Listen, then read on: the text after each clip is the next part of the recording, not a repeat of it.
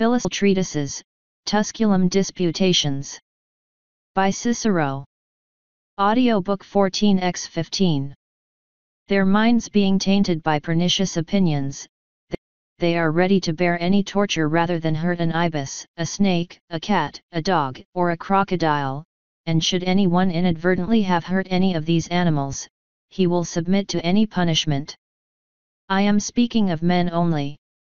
As to the beasts, do they not bear cold and hunger, running about in woods, and on mountains and deserts? Will they not fight for their young ones till they are wounded? Are they afraid of any attacks or blows? I mention not what the ambitious will suffer for honor's sake, or those who are desirous of praise on account of glory, or lovers to gratify their lust. Life is full of such instances. XXVIII. But let us not dwell too much on these questions, but rather let us return to our subject.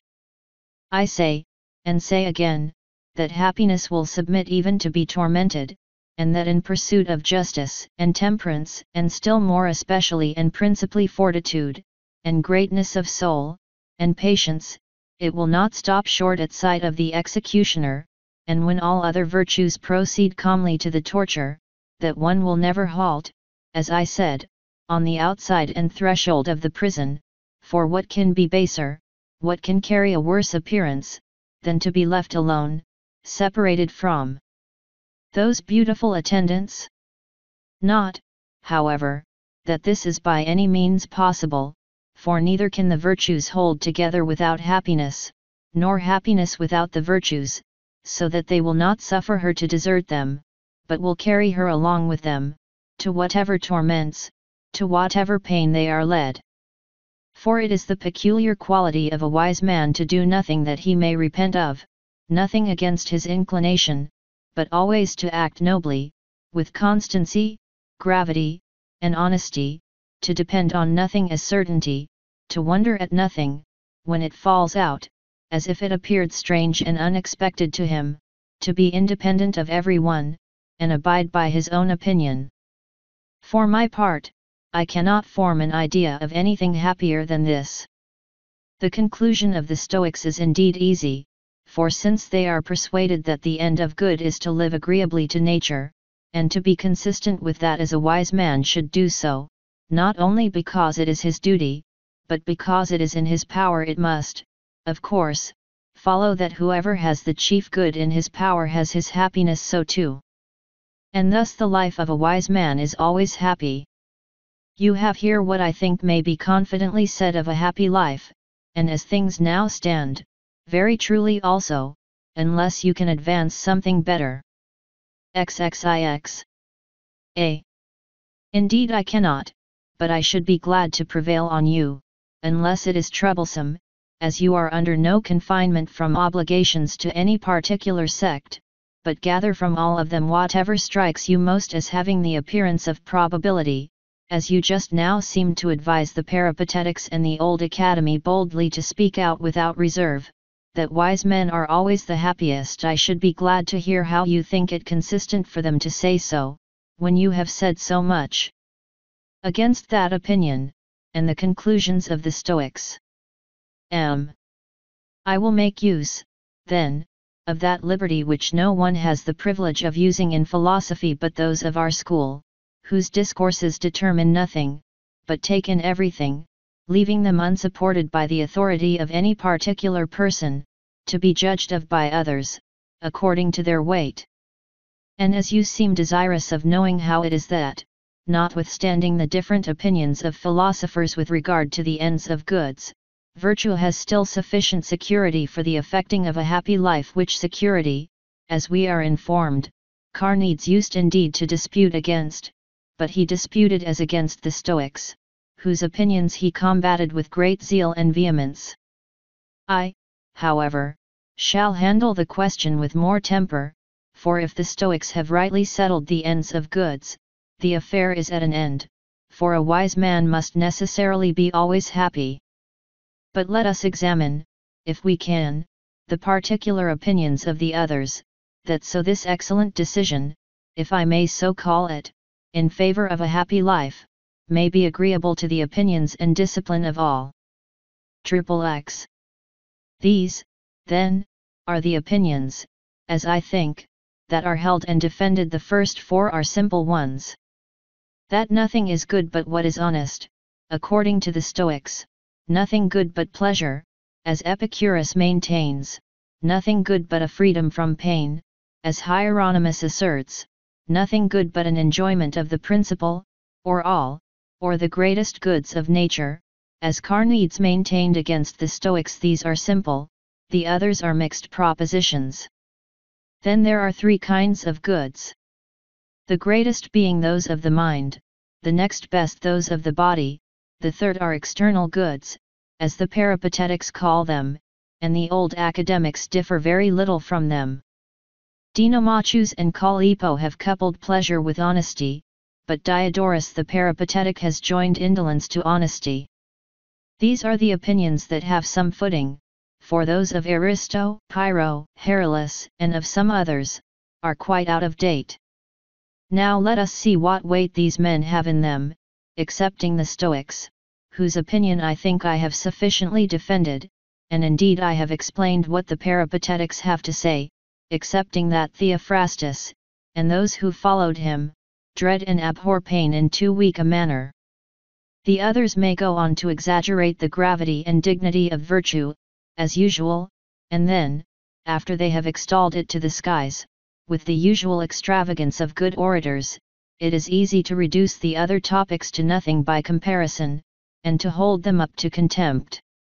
They who think that praise deserves to be sought after, even at the expense of pain, are not at liberty to deny those men to be happy who have obtained it.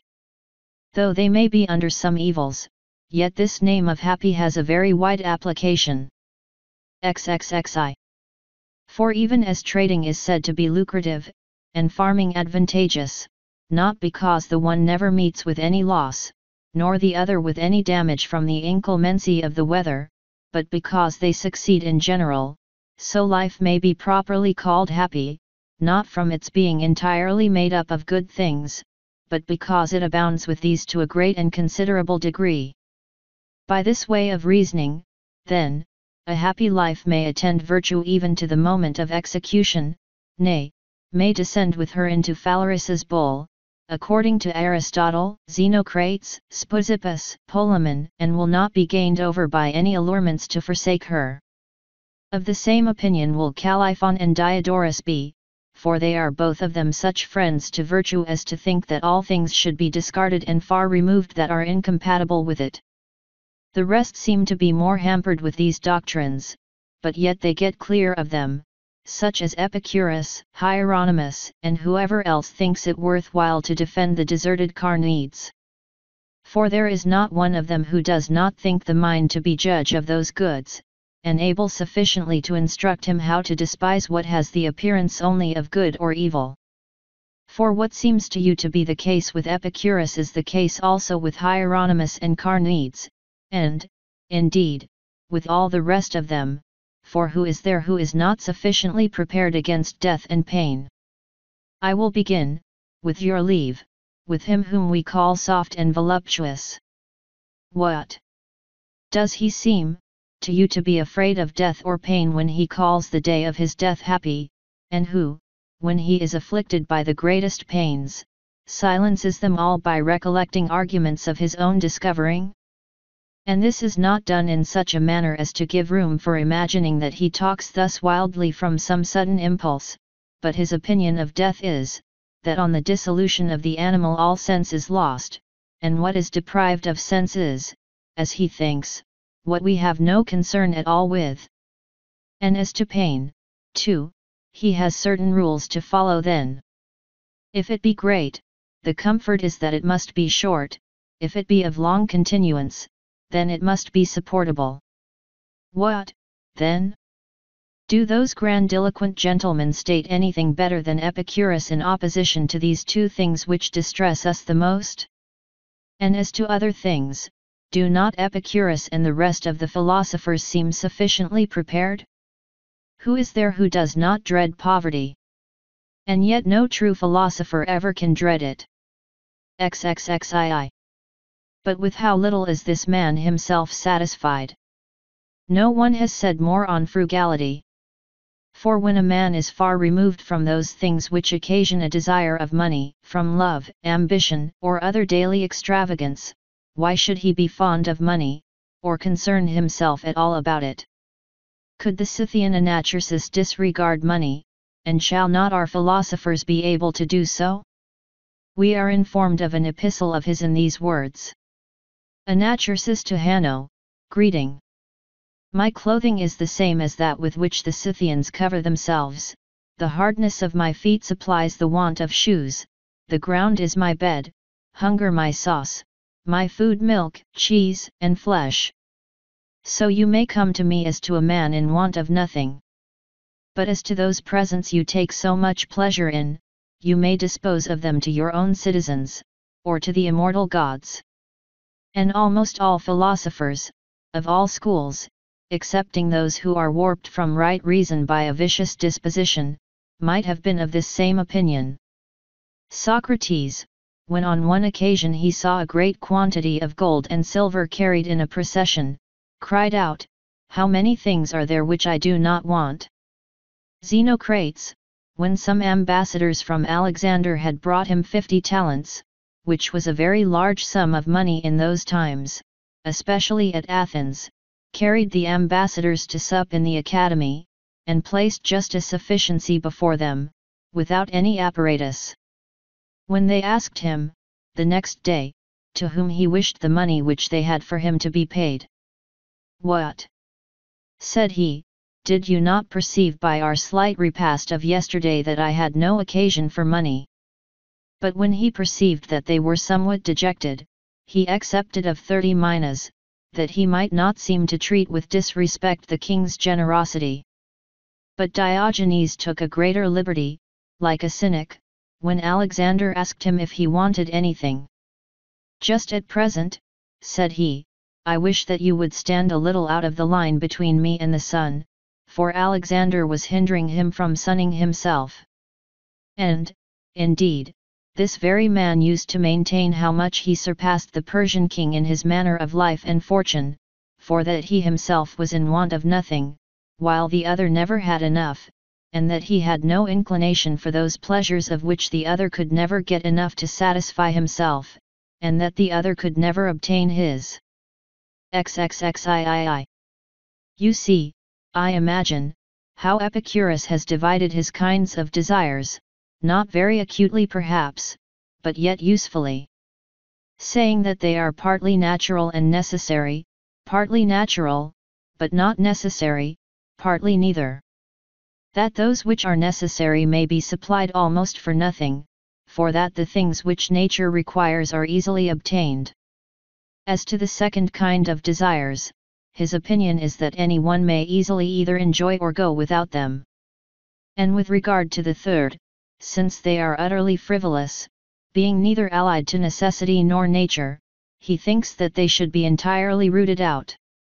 On this topic a great many arguments are adduced by the Epicureans, and those pleasures which they do not despise in a body, they disparage one by one, and seem rather for lessening the number of them, for as to wanton pleasures, on which subject they say a great deal, these, say they, are easy, common, and within any one's reach, and they think that if nature requires them, they are not to be estimated by birth, condition, or rank, but by shape, age, and person. And that it is by no means difficult to refrain from them, should health, duty, or reputation require it, but that pleasures of this kind may be desirable, where they are attended with no inconvenience, but can never be of any use. And the assertions which Epicurus makes with respect to the whole of pleasure are such as show his opinion to be that pleasure is always desirable, and to be pursued merely because it is pleasure, and for the same reason pain is to be avoided, because it is pain. So that a wise man will always adopt such a system of counterbalancing as to do himself the justice to avoid pleasure, should pain ensue from it in too great a proportion, and will submit to pain, provided the effects of it are to produce a greater pleasure. So that all pleasurable things, though the corporeal senses are the judges of them, are still to be referred to the mind, on which account the body rejoices while it perceives a present pleasure, but that the mind not only perceives the present as well as the body, but foresees it while it is coming, and even when it is past will not let it quite slip away.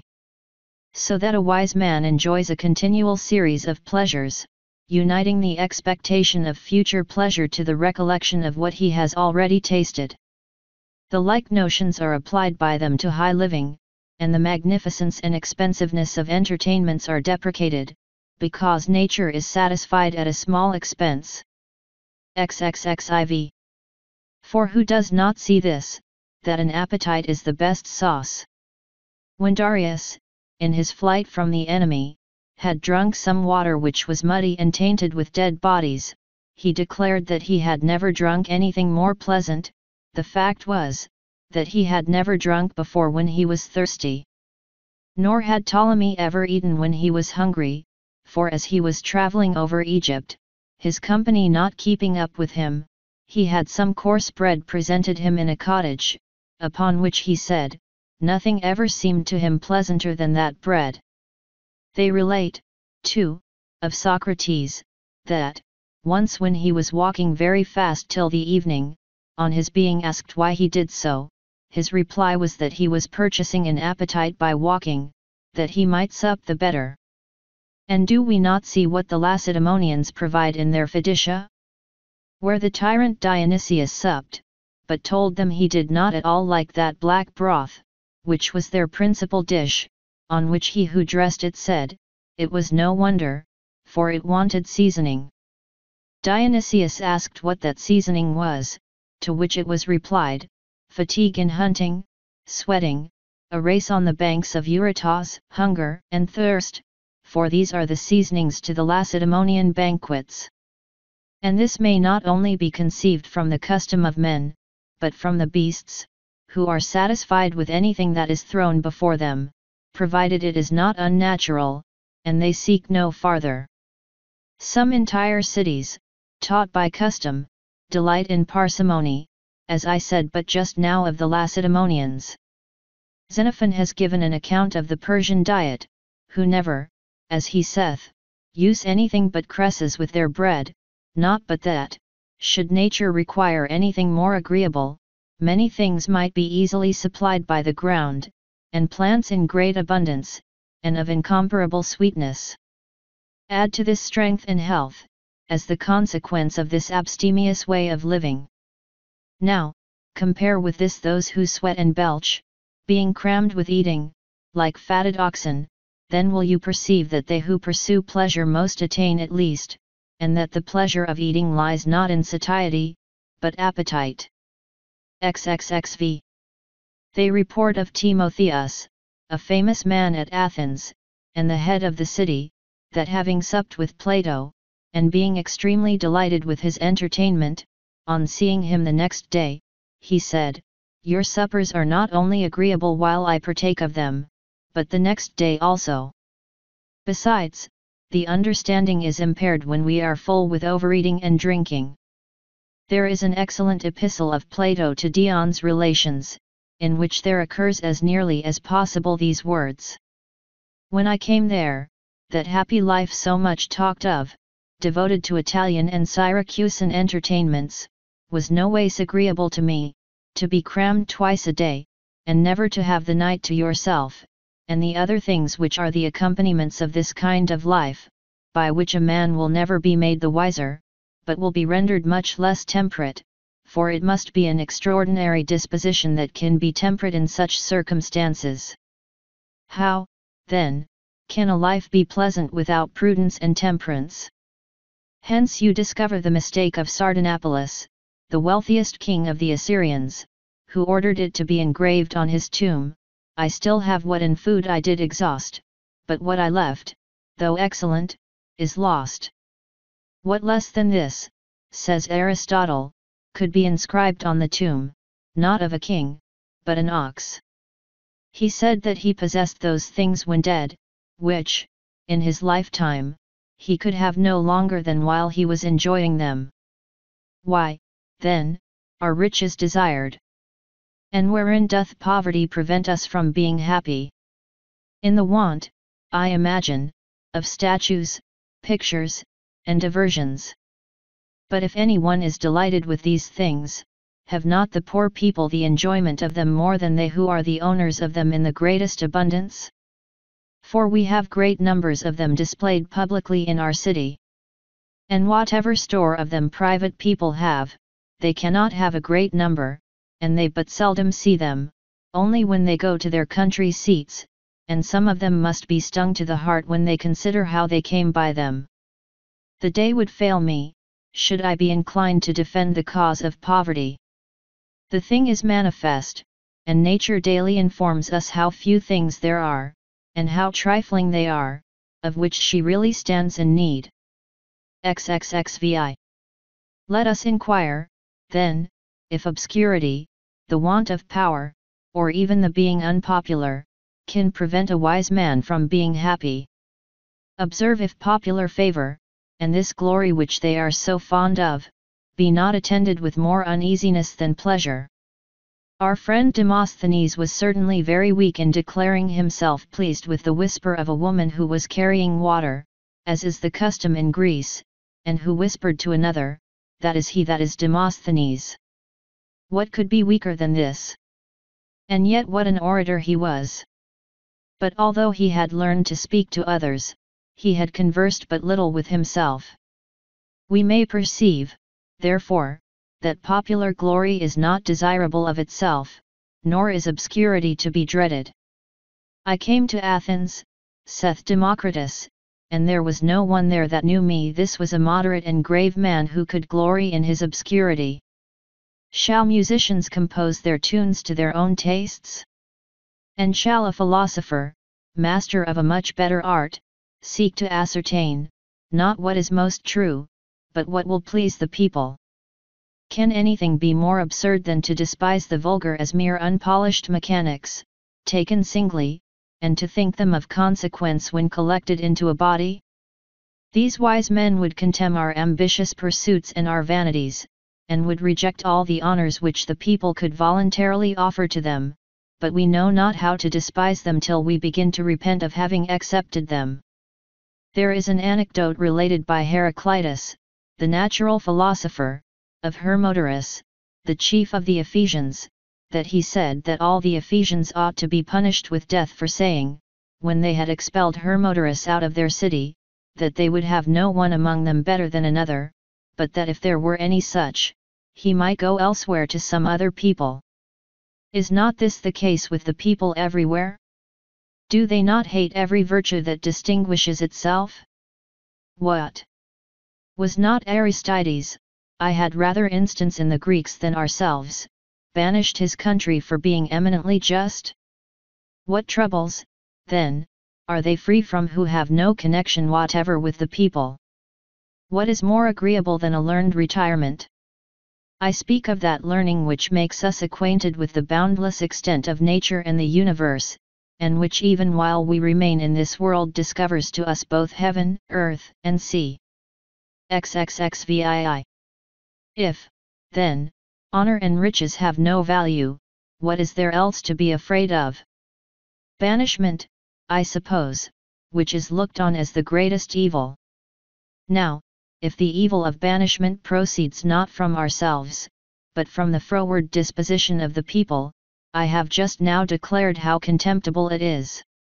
But if to leave one's country be miserable, the provinces are full of miserable men, very few of the settlers in which ever return to their country again. But exiles are deprived of their property. What, then? Has there not been enough said on bearing poverty?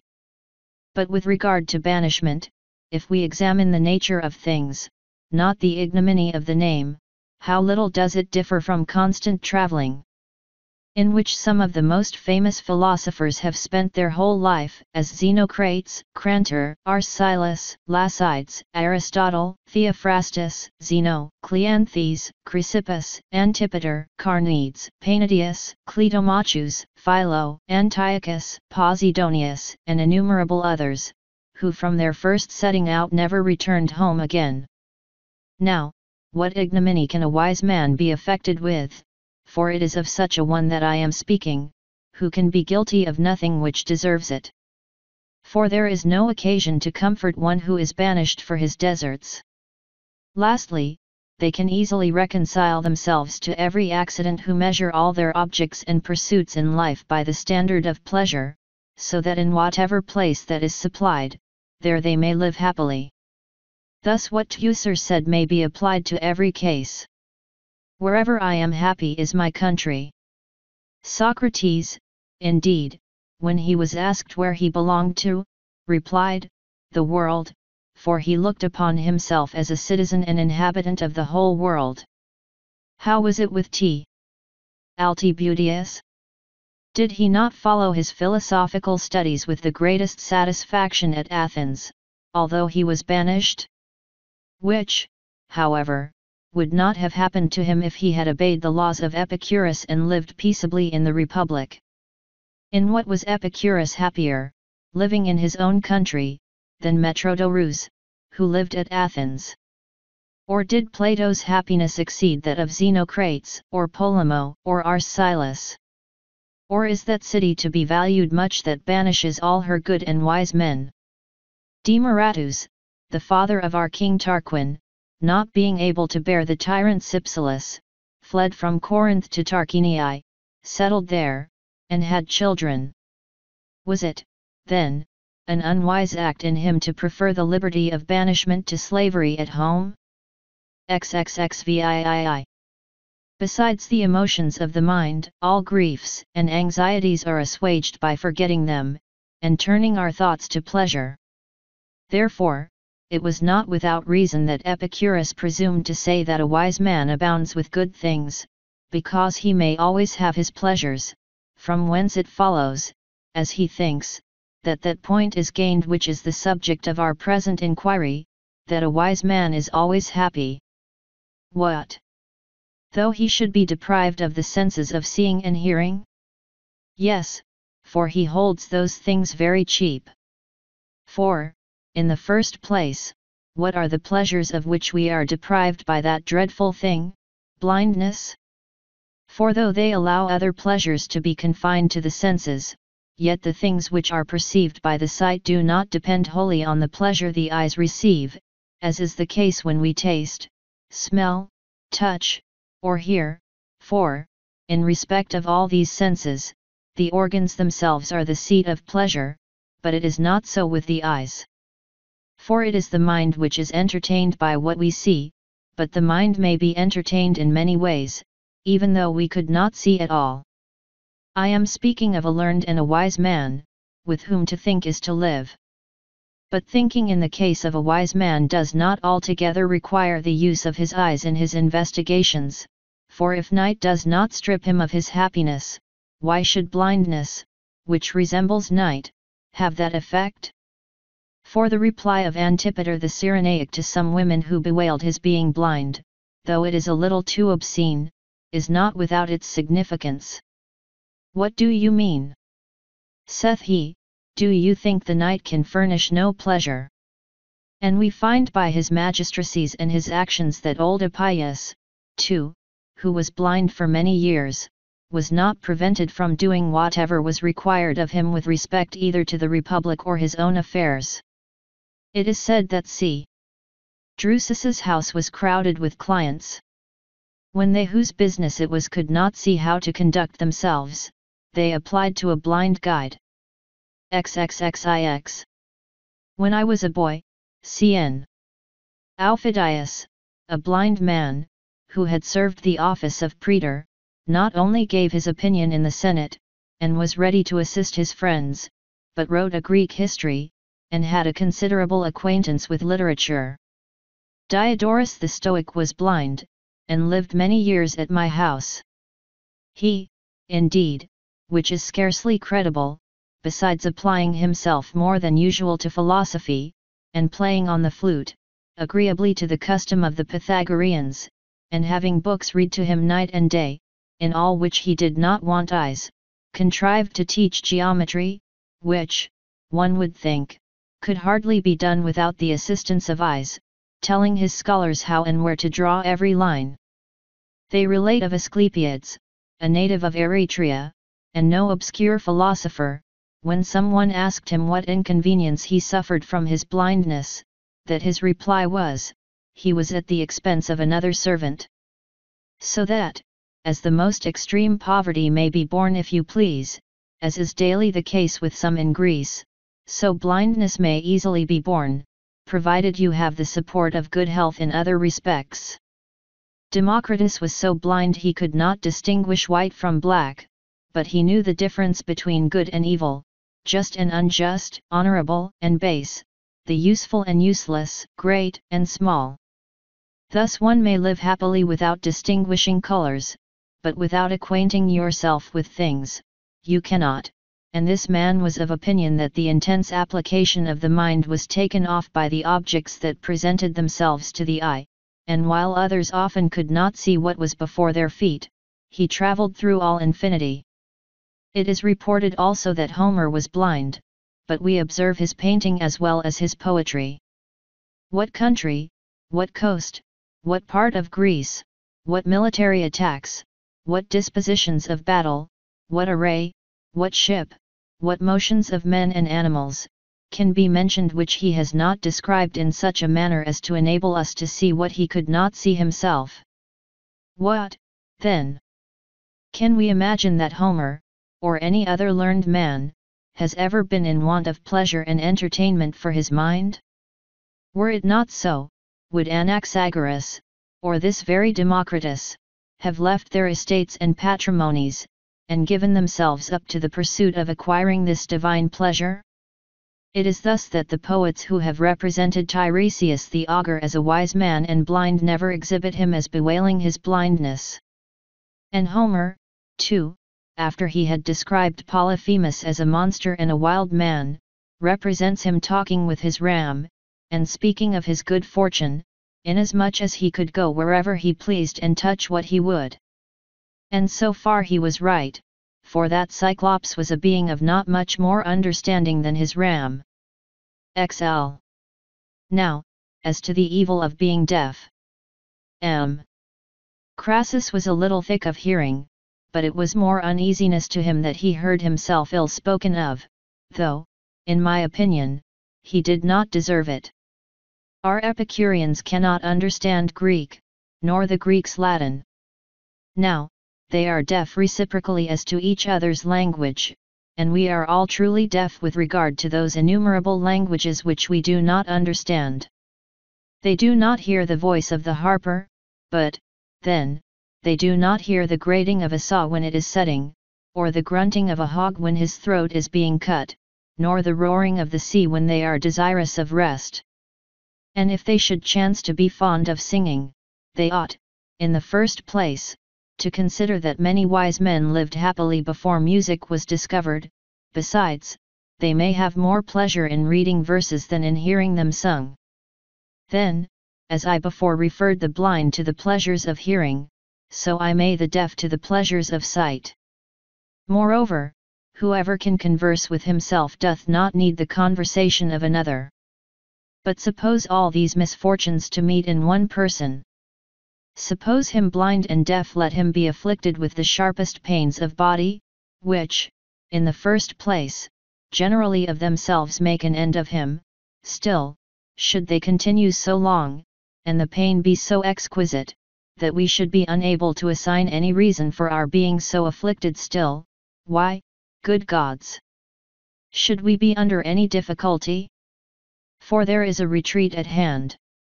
Death is that retreat, a shelter where we shall forever be insensible. Theodorus said to Lysimachus, who threatened him with death, "It is a great matter, indeed, for you to have acquired the power of a Spanish fly." When Perses entreated Paulus not to lead him in triumph, "That is a matter which you have in your own power," said Paulus. I said many things about death in our first day's disputation, when death was the subject, and not a little the next day, when I treated of pain, which things if you recollect, there can be no danger of your looking upon death as undesirable, or, at least, it will not be dreadful.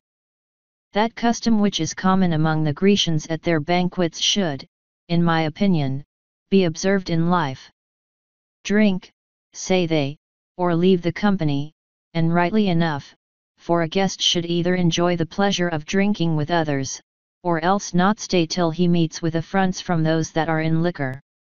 Thus, those injuries of fortune which you cannot bear you should flee from. XLI. This is the very same which is said by Epicurus and Hieronymus. Audiobook generated by Read with the Ears.